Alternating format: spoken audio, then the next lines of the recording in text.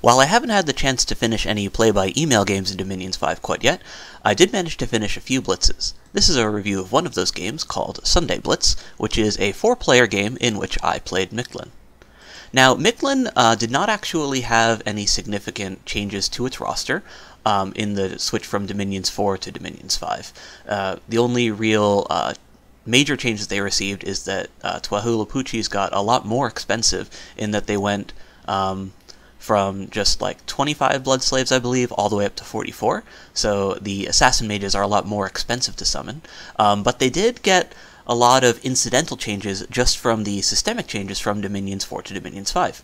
So the two major changes which affected them are the recruitment point change and the bless overhaul. Mictlan is a very bless-reliant nation in that it relies both on recruited sacreds of various kinds and summoned sacreds from their blood magic, namely the Ocelotls, and then they even have a bunch of sacred regular summons in that they can get with nature gems. As a result, Mictlan's actually a really great nation to explore the new bless system with. From what I've seen, there's basically two different ways that you can play Mictlan. One is to go for a more normal, positive scales-oriented build, in which you rely more heavily on your Jaguar Warriors. So these are your any fort recruitable sacreds, and while their human form isn't anything impressive, they turn into a were-jaguar once the human form is killed, and then they become extremely dangerous offensively, and it effectively also means that they have two pools of hit points. However, Jaguar Warriors cost a lot of recruitment points, so whereas in Dominions 4, you didn't necessarily need Order in order to recruit them, you just needed to have gold, in Dominions 5, you need Order 3 in order to recruit them in significant quantities outside of your capital.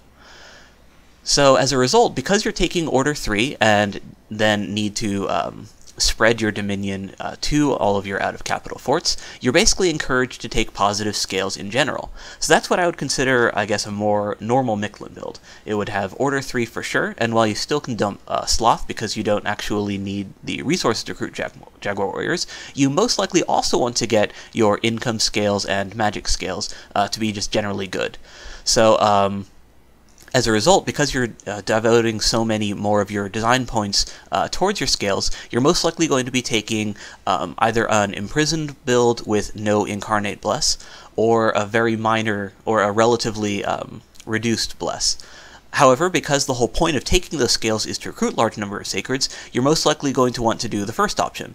So that build is going to have most likely an imprisoned rainbow pretender of some kind, with all of the various bless points that you do get from the different magics that you pick to be dedicated towards improving your Jaguar Warriors and making them better at fighting.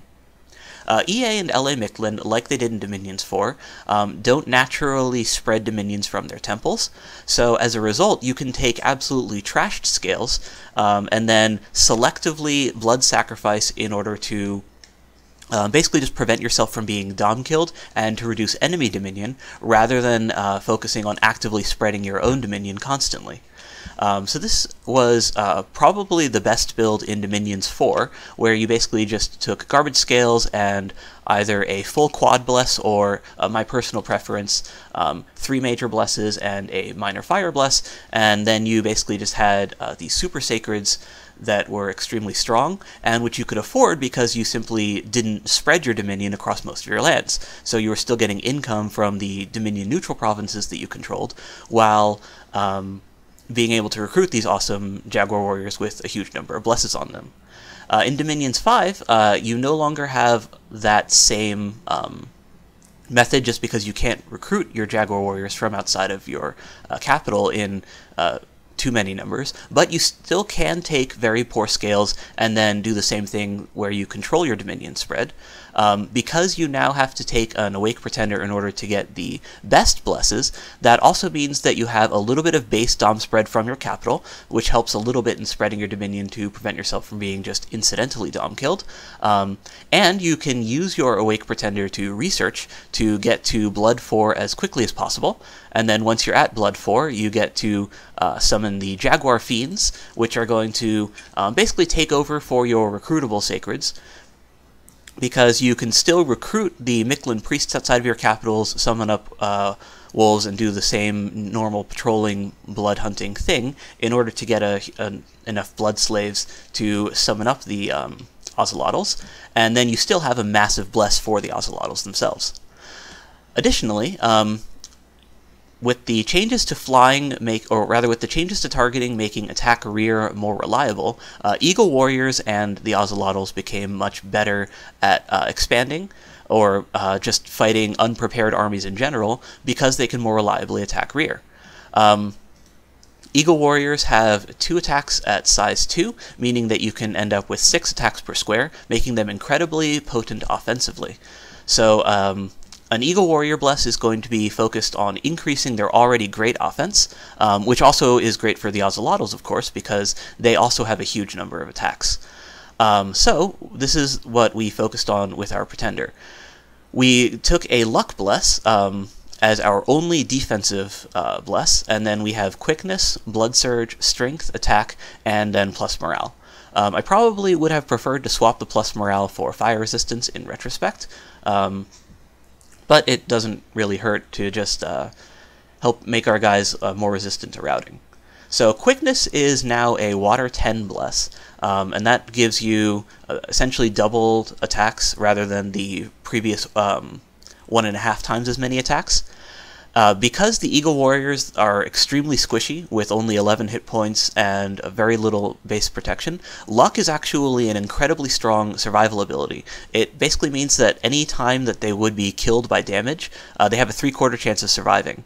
So it's essentially a better Ethereal in that 3/4 of all the attacks which would kill them, which, given that they have essentially no defenses, is most attacks, they can survive. So they become almost 4 times as hard to kill as they are without this Bless.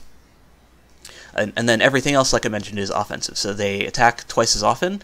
They are more likely to hit against a target with equal defense. It's like around 20% better, so that's just a huge increase to their overall damage. Strength +2 is essentially always on. And then once they manage to kill someone, Blood Surge means that they get +3 more attack and strength. So that's like almost like a Berserker thing, except instead of triggering when they take damage, it triggers when they kill someone. And it also doesn't come with a defense penalty. Instead, it even comes with a defense bonus.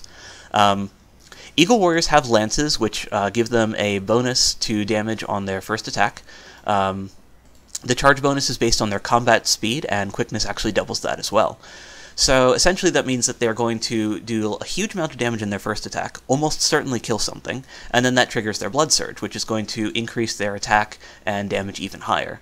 So these things just become absolutely murderous with that Bless, and with Luck they're much more likely to survive the few attacks that they get launched back at them. And then, because we're so focused on these Eagle Warriors for both our expansion and our early wars, you can see why we named our Pretender the Eagle aesthetic. Eagles also got a really nice sprite update, so they look super cool now, now that they, kind of look like they're flying instead of just looking like they're wearing a cape. And yeah, we'll be definitely seeing a lot of those guys, since they're going to be doing most of the killing for our armies this game. We're going to be profiting our scout and recruiting a Nahuali. The reason that we're doing that is that the Eagle Warrior production is limited by our Holy Points, which is limited by our Dominion. So we can recruit a full 7 Eagle Warriors if we don't recruit a Priest, and then by profiting our Scout, we still have someone to bless them, and the Nahuali can basically provide the 10 leadership required in order to lead the Eagle Warriors around. We're recruiting these warriors basically just to round out our squad, and to while lures are no longer as effective, it's still helpful to basically have like a little troop anchor there that enemy squads can still latch onto, so that they don't immediately turn around and start fighting the Eagle Warriors if they haven't made it very far away from the commanders. The Nahuali, if it survives leading around the expansion party, can then become a sight searcher and general nature mage to summon up our wolves and that sort of thing. For future expansion parties, we'll be recruiting 1 fewer Eagle Warrior and recruiting a Mictlan priest or one of the other priests instead to lead them around.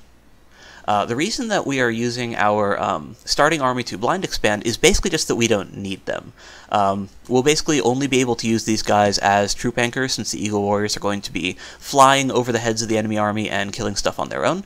So if these guys are able to blind expand successfully, then you know, that's great, and we can get a free province out of them. And if they don't and they all die, that's also fine, because we don't actually need these guys for anything. So we can just get rid of a little bit of upkeep, and yeah, just attack whatever we think they have a chance of beating.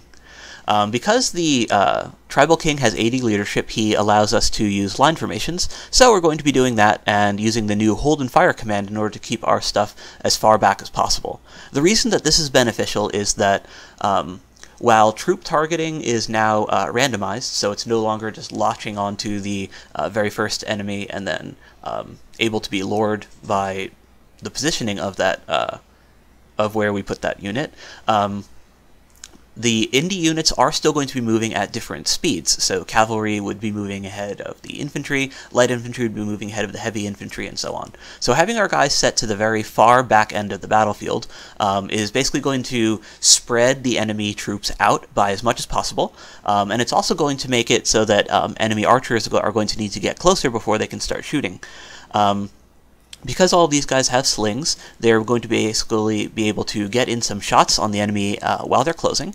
And then once the enemy does close in, then we have our slightly more heavily armored guys in the front, who are going to be then closing in on the enemies first, while the second line continues to fire until, if this group does rout, then the backup guys, who are almost as effective, are going to then basically be the second wave, and because there's more of them, they have a lower chance of having an HP rout. So that basically gives us the best chance against pretty much any province type, because it ensures that we get as many shots off as possible, and it's going to help us yeah, basically just have like a spread out group of guys so that we can have as much surface area as possible from what is most likely going to be numerically superior to any individual squad of indie troops. So that's our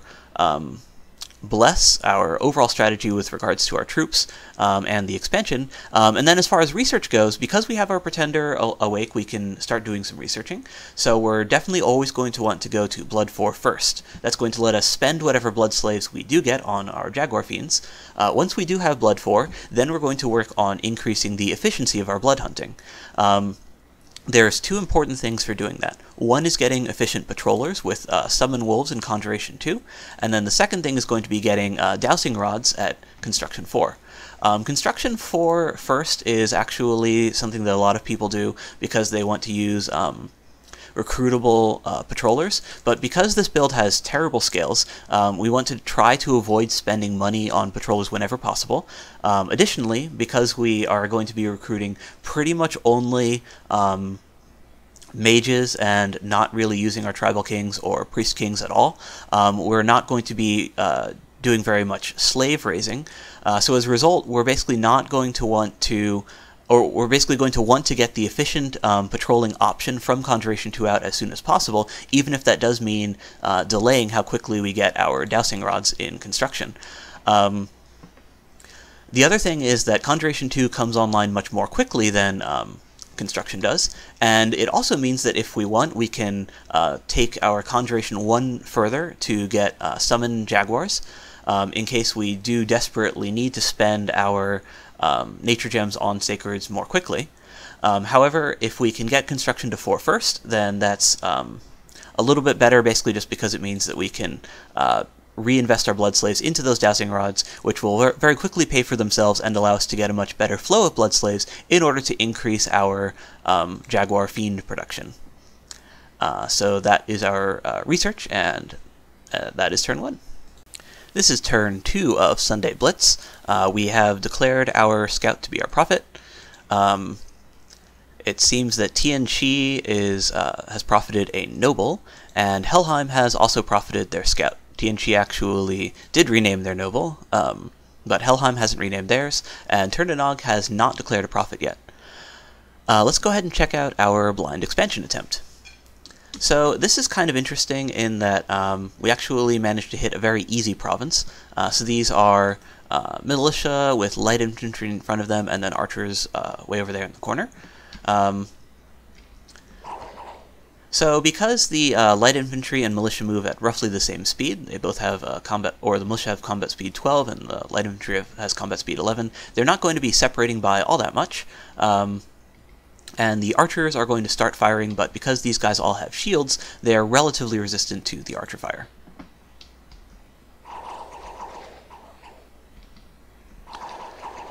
So it seems like these guys managed to get ahead of those guys somehow, so something got messed up in the scripting there, since I'm pretty sure I had set them all to hold and fire. But they're still doing okay, and they're just lobbing rocks at these guys. These guys also have a little bit of protection, but the militia do not have shields. Neither do the light infantry, I don't think. Let's see if I can find some. Yes, there we go. So light infantry do have shields. They're going to be relatively resistant to the slingshots, but the militia themselves do not, so they're going to be taking little ticks of damage as they close in.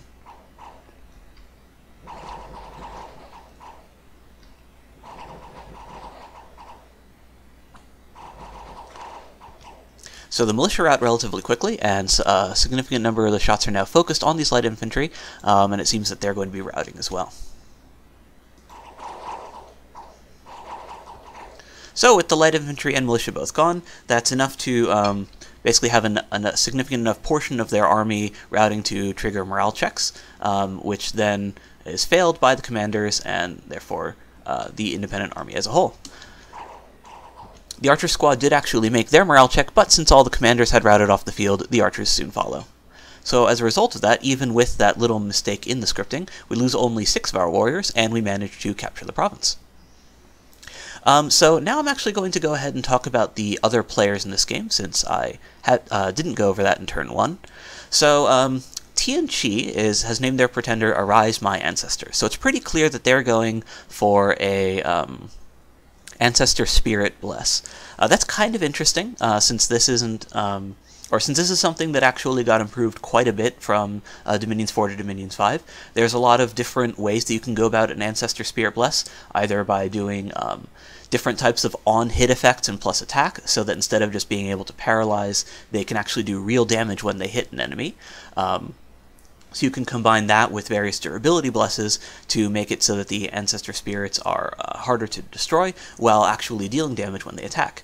Another and kind of funnier way to do it is to give the Ancestor Spirits Death Explosion and or Charged Bodies, which is going to make it so that when people hit the Ancestor Spirits, they take damage back.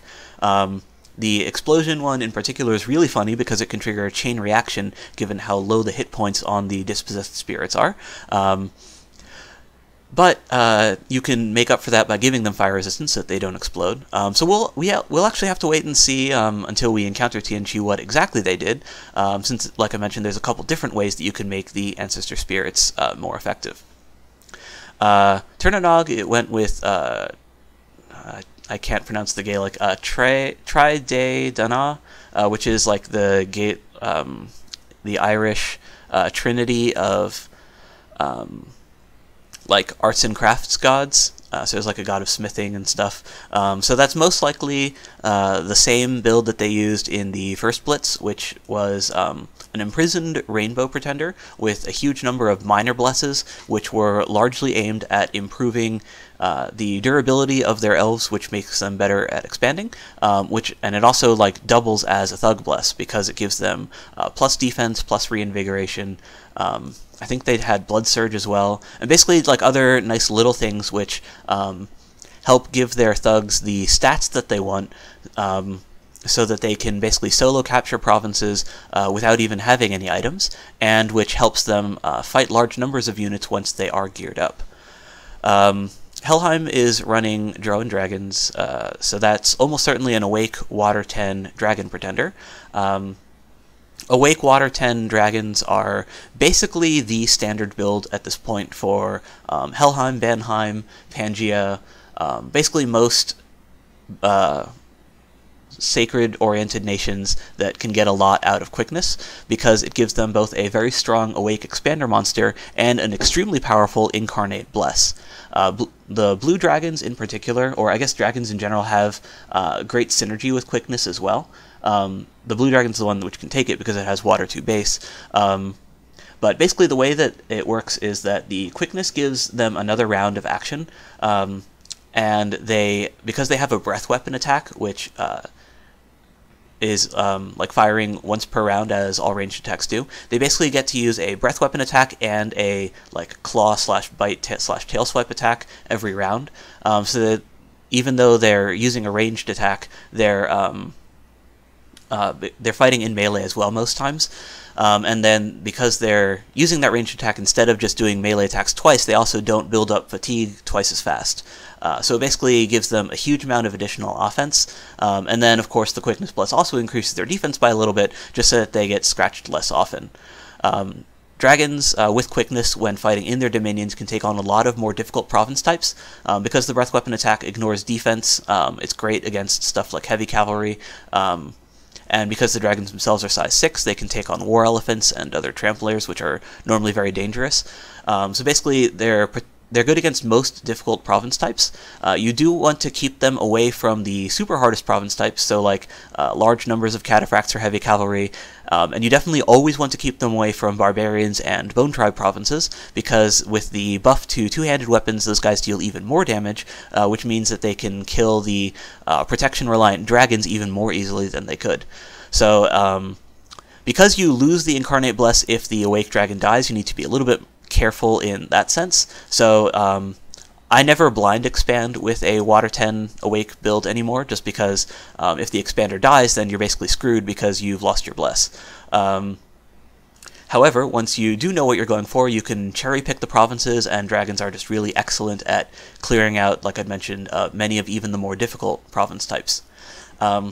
While flyers are more likely to attack rear when you use the attack rear command, and when fighting indies that almost always gets you on top of the commanders, it's actually fairly dangerous to do that with dragons against heavy infantry province types, or provinces that have nature mages in them, which is like most tribal provinces, because the nature mages can use Vine Arrow or Tangle Vines in order to ensnare your pretender, and then they're basically stuck there while they're getting beaten up by the infantry.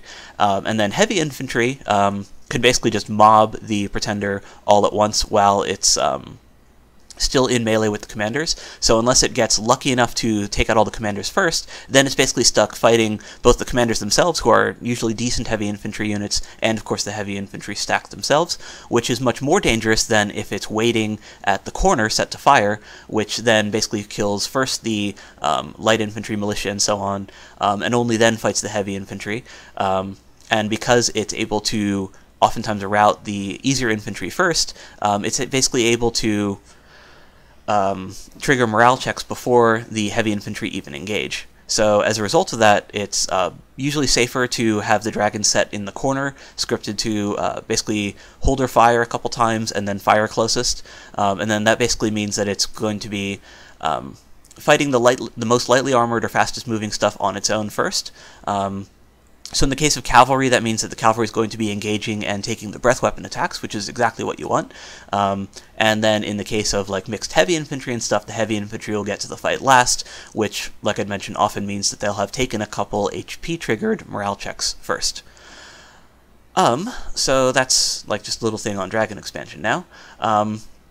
Of these three, Arise My Ancestors is most likely going to be going for some sort of mid-game oriented thing, but the sort of blesses that make Ancestor Spirits more dangerous also are going to be making their regular Sacreds more dangerous to my Sacreds, just because they're usually giving some sort of offensive thing, and oftentimes that involves some sort of elemental damage, and my Sacreds don't have any resistances to that.